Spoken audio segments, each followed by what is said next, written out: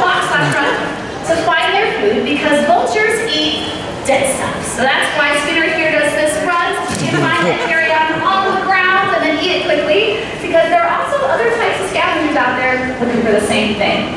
But even though eating that dead stuff sounds kind of gross, it's really important for us though, because vultures are our natural cleanup crew.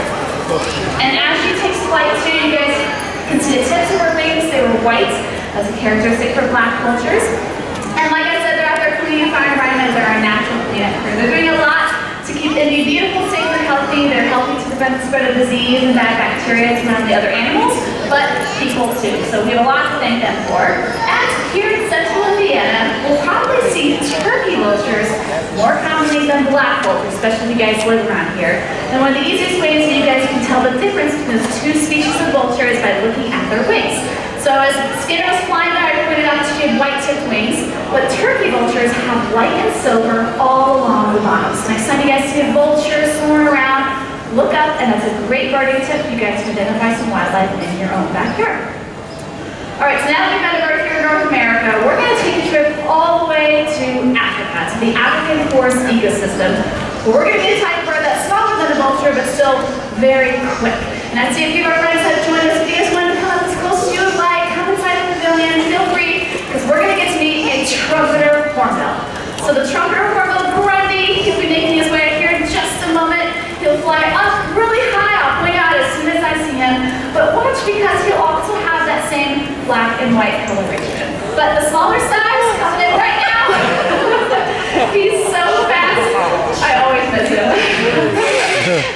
And if you listen to, you can hear that vocalization from him too. That's how they get the name trumpeter hornbill, because it sounds like a trumpet. All right, so we're going to show you guys what it looks like when they catch those bugs. So I have a broomberry right here, and I'm going to toss it up. He catches it just like that.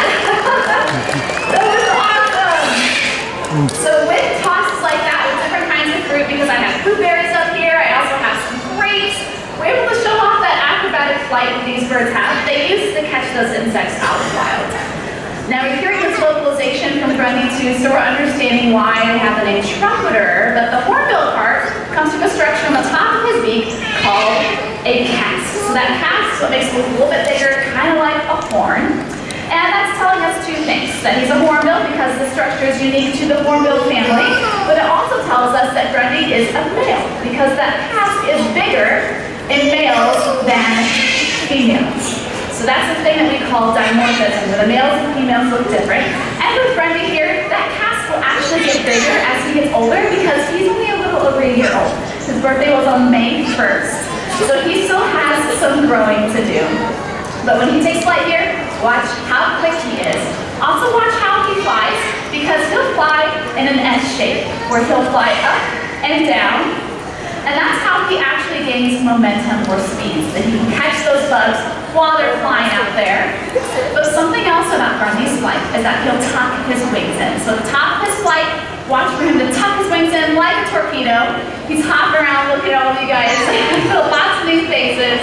And he feels very comfortable up to that perch. Him hopping back to that perch is telling you that he's very comfortable up there. But you can also see he's looking around at his surroundings too. So that's telling you that he might be a little bit on high alert. There are some local birds that nest here in these pillars. They're called grackles. And sometimes those grackles will come down and check Grundy out. So he's keeping an eye out for them because those grackles nest in these pillars. So they're protected mommies and daddies. They're coming down to make sure these birds aren't going to get too close to them. But right now is actually the perfect time for you guys to see some training in action. So up here on the perch, I am helping Grundy to be prepared to get to the best spot to fly back to his crate. And you will see our team back there, our friend Chase, he's prompting him, that big wave. That prompt is our way of asking Grundy to fly in that direction towards our other trainers. You can see he's kind of lunging forward. There he goes. So sometimes these birds need a little bit more information with what we're asking them to do. But did you see how quick he was? And that up and down pattern.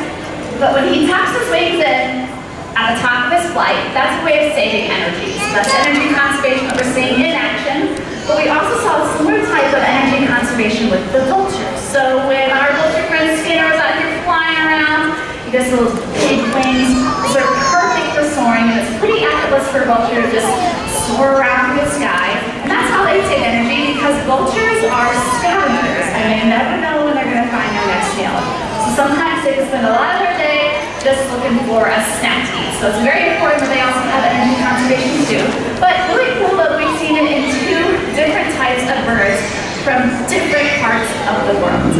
And we're going to go ahead and take a look at another part of the world in Central and South America, where the macaws are from. Don't worry, they'll be coming out. But before the macaws come, we wanted to go into a little bit more depth on how we train all of these birds.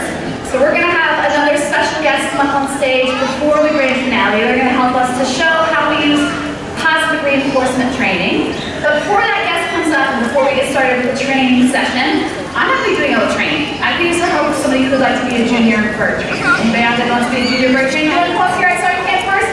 You stood up too. Hi. What's your name? Elizabeth. All right, you're going to be a bird trainer. Are you ready? All right, so I was using things like blueberries and cantaloupe to feed Brandy up here, and also I was using some mice and stuff to feed our friend Scanner the vulture, but I'm going to hand you some pellet, because this is what the next bird eats, okay? So if you want to come over here with me, Elizabeth, this will be your first training station. So what you're going to do is you're going to put your hand on the table just like this, with a closed fist, perfect. That's what we call a targeting hand. So this is our way of asking the bird to come to our hand, and we'll target. So this bird already has history. They know that when they see this, we're asking them to come to our hand, and every time they do, we reinforce that by giving them food. So we're going to ask the bird to come across the table all the way to you, give them all the pellet in your hand, then we'll go ahead and flip it and add in a few more steps, okay? All right, you ready to do your training? Yeah? All right, so we've met a vulture, we've met a trumpeter hornbill, and now it's time to meet Tina the chicken! She is my favorite chicken. She is so cute. Now, Tina might look like a baby chicken, but she is full grown. Tina is a silky chicken. She might not look like a chicken. She might look like a dust mite that you find under your bed. But you can see these adorable little feathers. Elizabeth, are you ready? All right, I'm going to put my hands behind my back. I'm going to let you take over. Slow and steady wins the race. This is the first time you guys are repeating too. So you give her all that pellet. Awesome. Okay, first step is down. All right. So let's go ahead and try something else. So I'm going to hand you some more pellet here. So I'm going to put that other hand. There you go. Now, if you want to go ahead and walk to that other table right over there, I'm going to go ahead and put my arms out in a hoop, okay? So we're going to make an arm hoop. And then if you want to ask Tina to walk through, you can use that hand. There she goes. You give her all that pellet. Awesome. All right, let's add in one more thing, okay? So we'll ask our 2 trainers to come up here. They're going to help us to make a double arm hoop, all right? So we'll make it a little more interesting. Here's some more pellet. Now, Elizabeth, if you will walk back to that table right over there, that's where we started. There you go. Our trainers, Chase and Krista, are going to help us out. You want to go ahead and move your hand up and down too, kind of get her attention a little bit. Yeah, Chase is giving you a great idea of moving a little bit closer. I'm going to go ahead and help out too. She's cleaning up those last few pieces over there. So we're going to make this first step a little bit easier. So if our birds ever show any hesitation, we can make it easier for them. So Krista, if you want to put your arm a little bit closer onto the table, there we go. We'll use baby steps. There she goes. I'll reward her for that. Oh, wait. Nice job, Elizabeth. Let's give her a round of applause. Nicely done. And thanks, Krista and Chase, too, for your help. But Elizabeth, while you're up here, too, you're also building a relationship with Tina, which is really important when you're training animals to make sure that trust goes both ways. And she also showed a lot of flexibility and patience. You're always reading the body language of your learner and adjusting your training session accordingly. And over here, Zach has joined us too. He's brought this crate up onto the stage so we can see what happens when Tina goes home. So they open that door, that's her cue, and she walks inside all by herself. And that's the beauty of positive reinforcement, because we're never forcing these birds to do anything. You didn't see us pushing her in there or making her do any of this stuff. She has the power and control to choose to do whatever she would like. And if she doesn't want to participate, that's okay. She doesn't have to. And you guys can actually use all this training at home with your own pets. So if everybody out there has a cat or a dog at home, you're raising hands, even chickens, yeah. So you guys can use all this training to train your pets to sit or lay down or crate. So next time you guys have to go to the vet, it will look as easy as that. But you guys don't have to just train your pets at home using positive reinforcement. your friends, your siblings. You guys can train anybody as long as you know what they like best.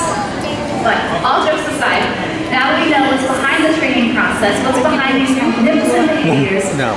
I think it's time for the macaws. Are you guys ready for the grand finale? All right, so we're going to get to see these birds land right here on this perch, and you guys are going to see lots of different colors, but also hear all different sounds and noises, squeaks and squawks, so we're going to keep our ears open too. But everything that we're going to see and hear in this pavilion, it's actually becoming more and more rare to see in the wild because of declining macaw numbers. But there's a lot that we can do here in Indiana to help these birds out. So one of which is that we can buy all of our meat and produce that's grown locally, so we can discourage deforestation out in their natural habitat in Central and South America. Because some of the dangers they face are the deforestation, the loss of trees, and things nests. You'll see these birds are pretty big. They need large tree cavities to make those nests. And they're also facing illegal pet trade. But another thing that we can do is just come to the zoo. So by being here today at the zoo, not only are you guys having a lot of fun and seeing a lot of really awesome animals, but you're supporting conservation. Because we help organizations that are out in the wild right now working to protect the macaws, preserve them, and to preserve the beautiful flight of them flying over the treetops just like this.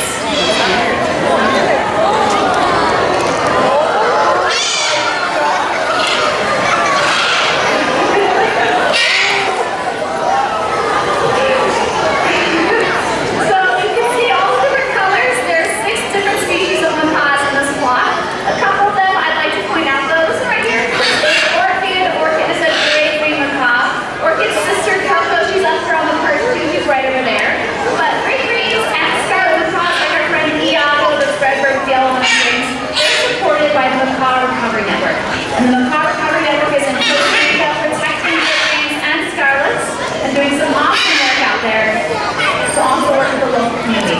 Now, I can see some squabbling over here. All these birds are roommates, some of them are even siblings, so they might not always agree on everything. So you'll see some interesting social interactions between them while they're up here too. But these two right here I'd like to point out as well. This is Manny and Montana, these two small blue-yellow birds. They're blue throats, and there's only about 250 blue macaws left in the wild.